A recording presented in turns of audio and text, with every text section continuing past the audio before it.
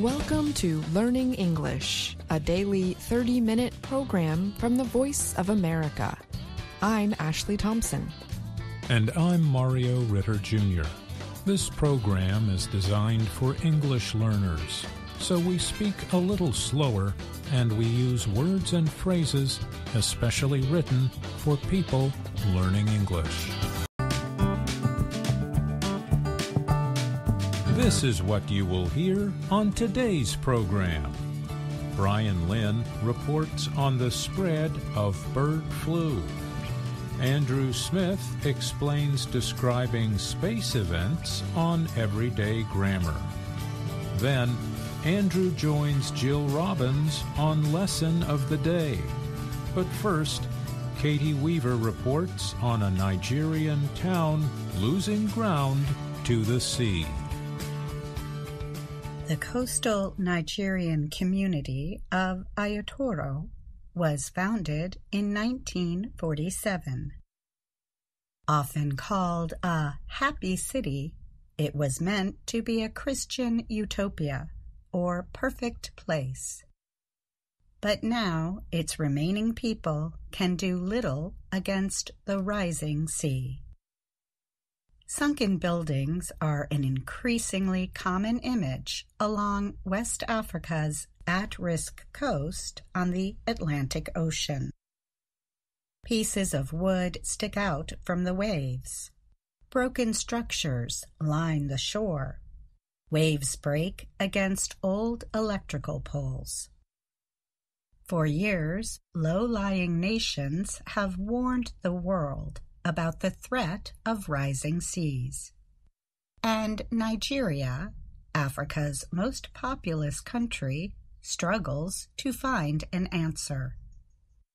Thompson Akinboye is a church leader in Ayatoro. He said prayers against the rising sea are on the lips of everybody at Sunday services. But they know the solution will require far more. Even the church has been moved away from the sea 2 times. The present location is now also threatened, with the sea just 30 meters away, Akinboye said. Thousands of people have left. Among those who remain, Stephen Tunlis can only look at what is left of his clothing shop from a distance. Tunlis said he lost $5,500 to the sea. Now, with water everywhere, he repairs canoes. I will stay in Ayatoro because this is my father's land, he said.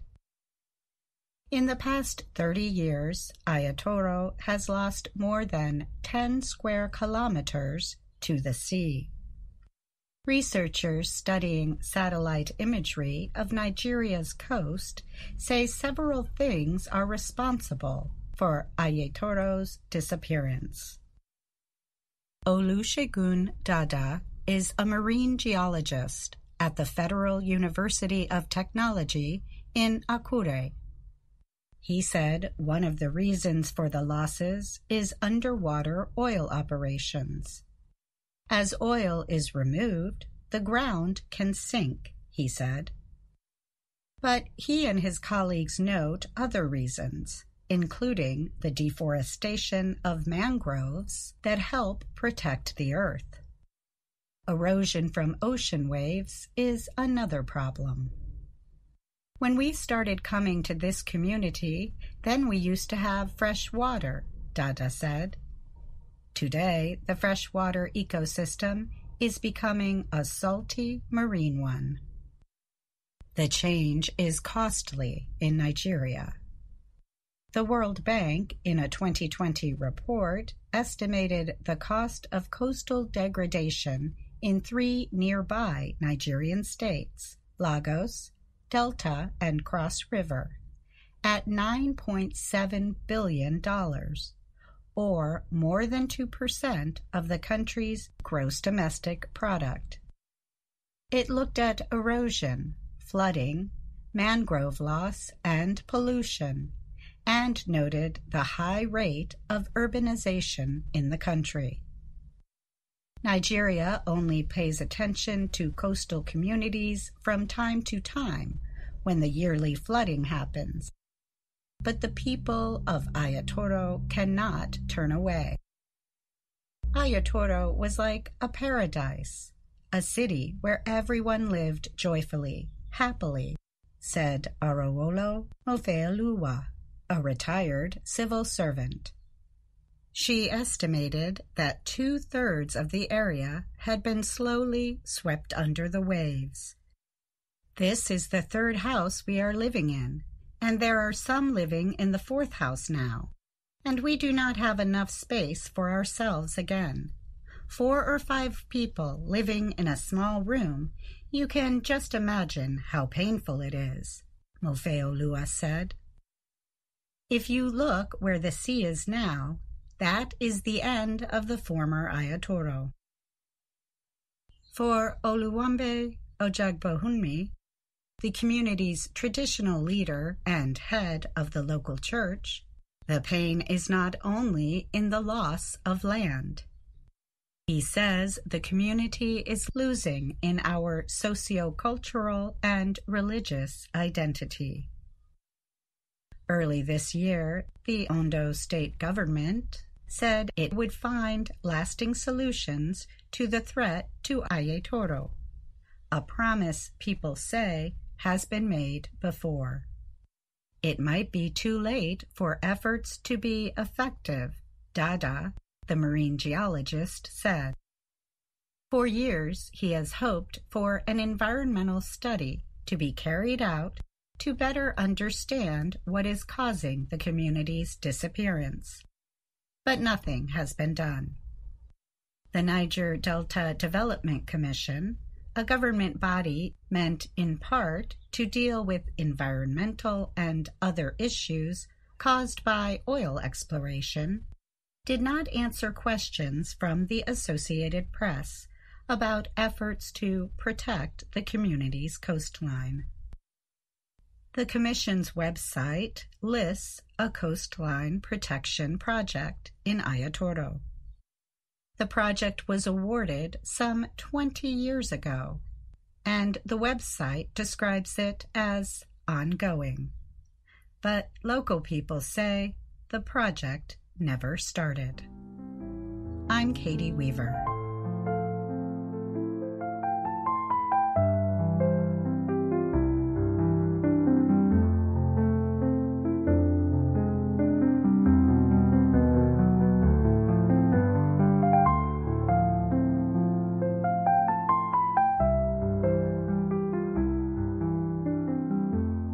Researchers are seeking to learn why bird flu kills some animals quickly but causes only moderate illness in others. In recent years, bird flu is believed to have killed millions of wild and domestic birds worldwide. Other animals, such as seals, cats, dogs, and cows, have also been infected. The virus is officially known as H5N1. It has largely stayed out of the human population. However, the World Health Organization, WHO, reported that as of April 1st, 2024, H5N1 had caused nearly 900 human infections and 463 deaths since 2003.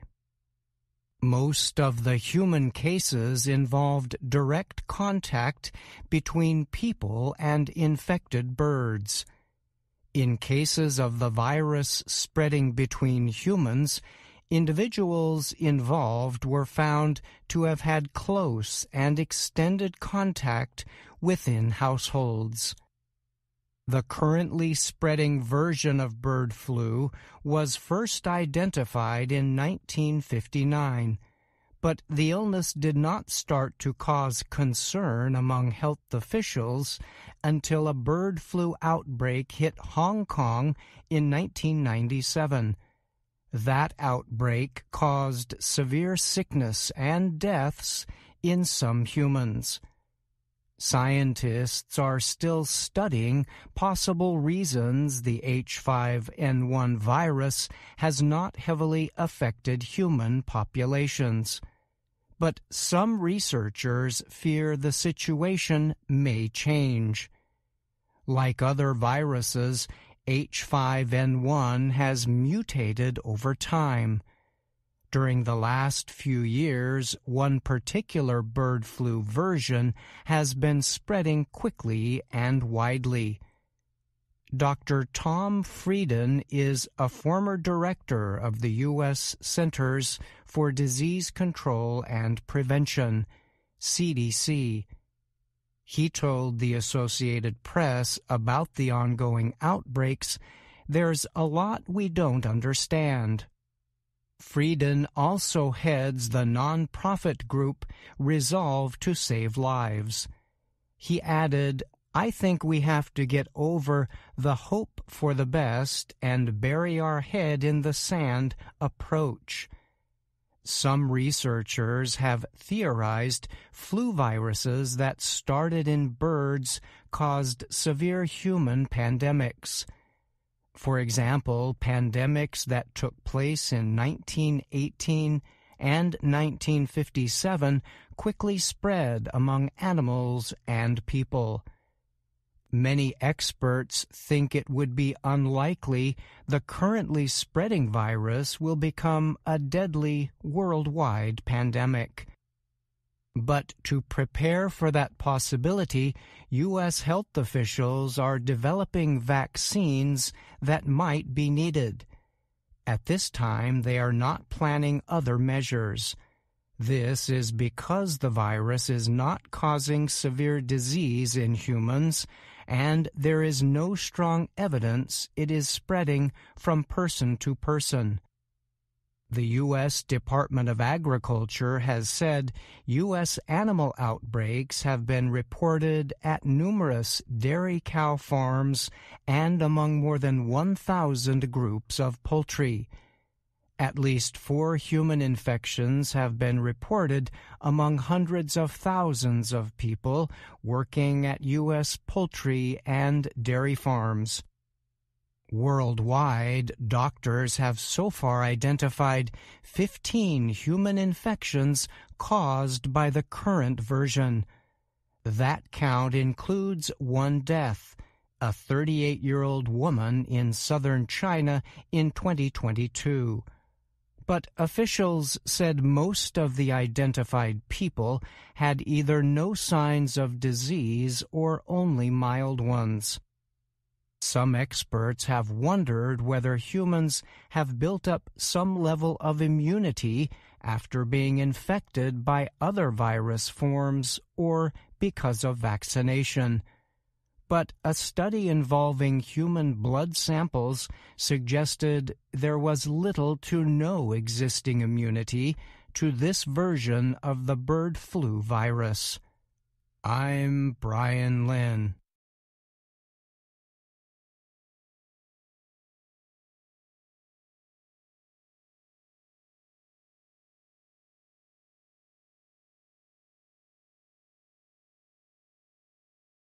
Sky watchers have had a busy year so far in 2024. There has been much to see among the stars and planets. In April, many people in the United States were able to watch a total eclipse of the sun. Coming up in the next few months, there will be a nova of 2 stars. This week, we will learn about some of the special words you can use to talk about objects and events in the sky. A nova is a star explosion. A pair of stars called T Corona Borealis, called the blaze star, will become very bright, so people almost everywhere on Earth, even in cities, can see it. Scientists say the event will be visible to the naked eye, which means you do not need any special tools like binoculars or a telescope to see it. Visible is an adjective form related to the word view. The two stars that form the blaze star produce an outburst or increased period of energy around every 80 years. Rebecca Hounsell is an assistant research scientist specializing in nova events at NASA's Goddard Space Flight Center in Greenbelt, Maryland. We don't often see a repeated outburst in a human lifetime, and rarely one so relatively close to our own system, Hounsell said. Material from one star moves toward another and causes the explosion or outburst of energy. This makes the bright light we can see from Earth. Scientists say they are not sure exactly when we will be able to see the nova, but you will surely hear about it on the news. Your next question might be, how can I find it in the sky? This is when you will need to know the word constellation and how to find one in the sky. A constellation is a group of stars. Some constellations look like particular shapes to people on Earth. The nova coming this year is in the constellation Corona Borealis, or Northern Crown. There are many uses for the preposition between for talking about the upcoming nova and its constellation. If you make an imaginary line between the stars in it, you get a curved line that looks like a headpiece worn by kings and queens. To find it, you can look for the two brightest stars in the northern hemisphere, Arcturus and Vega. In the space between them, you will find two constellations, Hercules and Boötes. Northern Crown is between them. People enjoyed another event in the sky in April, a total eclipse of the sun. The moon moved between Earth and the sun, causing a shadow, or an area of darkness on Earth. The path of the moon's shadow on Earth is called the path of totality. We can change an adjective, such as total, to a noun with the noun suffix ity.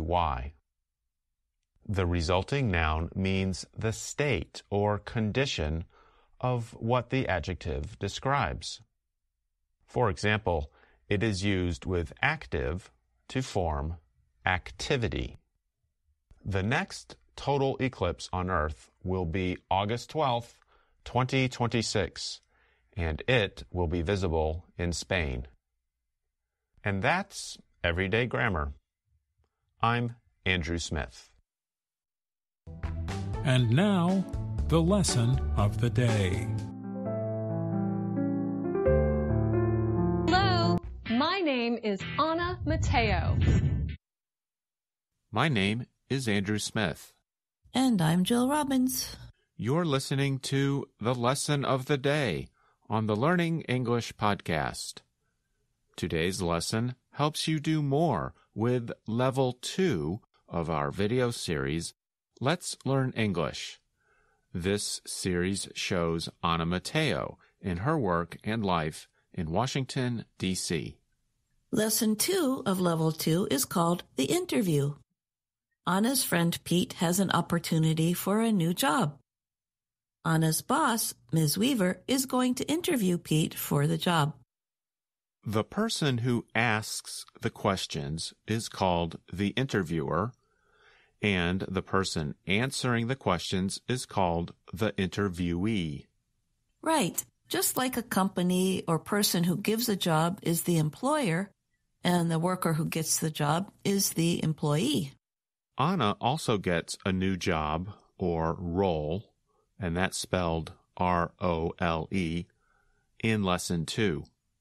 Your role at work means the special functions or activities you do.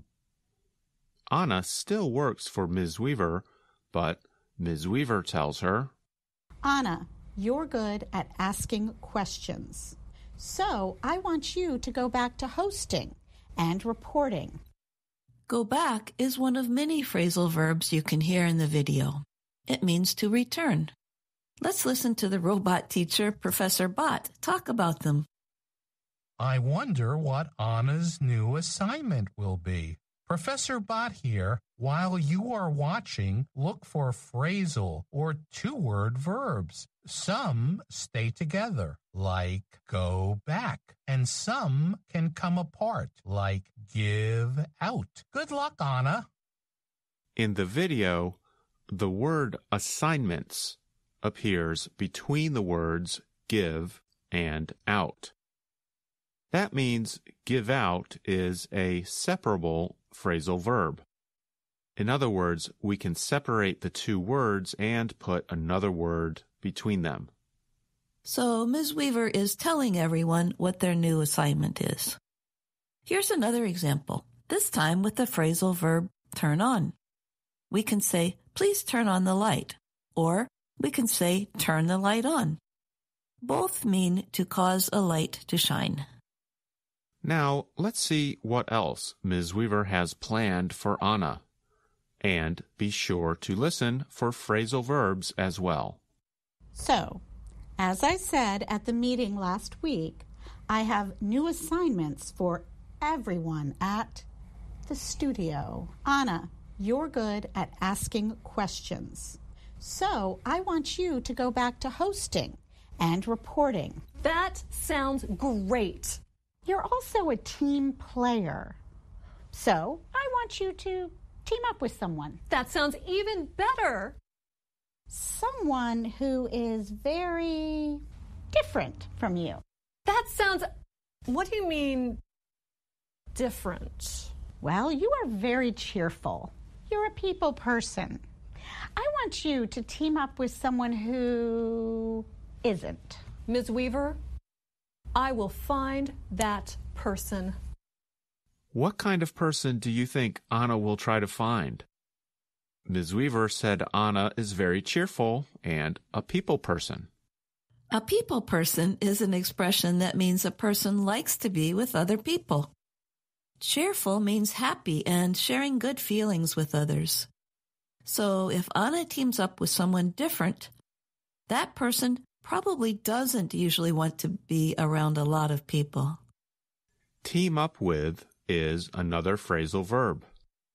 Dr. Jill and I team up with each other to do the lesson of the day on the Learning English podcast. So team up with just means to work with another person or group of people. Now let's listen and see who Anna finds. Pete, hi. Thanks for meeting me. Sure, but I don't have lots of time, Anna. I'm busy, looking for work. Pete, you can tear these want ads up and throw them away. I have good news.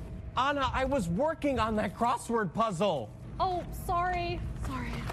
Pete, forget about the crossword puzzle. I have a job offer for you. I'm listening. My boss wants me to team up with someone to host a talk show. But the person must be different from me. So I thought of you. Different from you? What do you mean? I'm sorry, Pete. I don't have time right now. Here's my boss's address. Your interview is tomorrow morning at 10 a.m. But what do you mean different? Just be yourself, Pete. Just be yourself.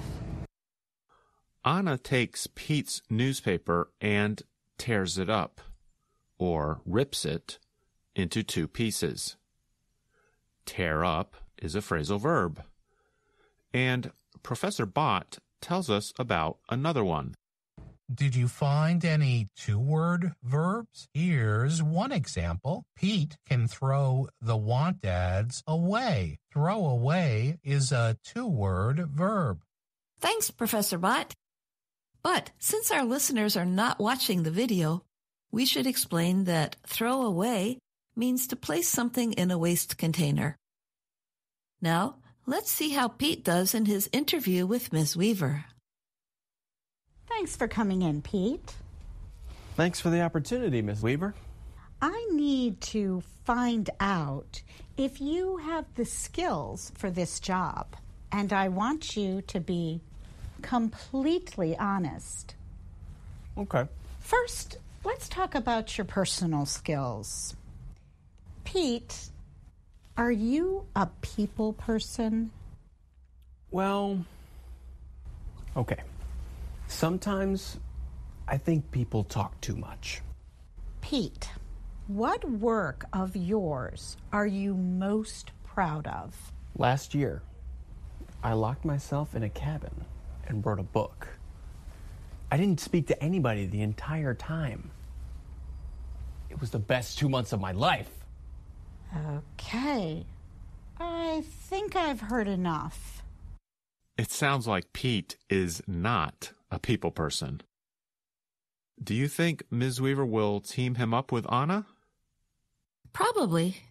By the way, Ms. Weaver used another phrasal verb there, find out. She wants to learn or gather information about Pete's abilities. That's because she wanted Anna to team up with someone different from herself. Grumpy is an adjective to describe a person's mood or personality. It describes someone who is a bit unhappy or does not share positive feelings with others. I remember some years ago on YouTube there was a grumpy cat that became very popular. The cat's face made it look grumpy. Yes. All you need to do is enter the word grumpy in YouTube or Google, and you will find many pictures and videos of that cat. So we find that Pete got hired for an unusual reason, because he was grumpy and not a people person. So that makes him different from Anna. Well, they say that good teams need to have different kinds of people on them. What does that say about us, Andrew?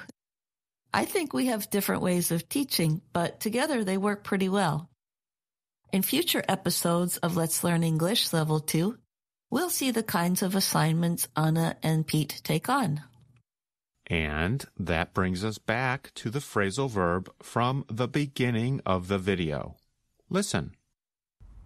Hey, Pete, how was the interview with Ms. Weaver?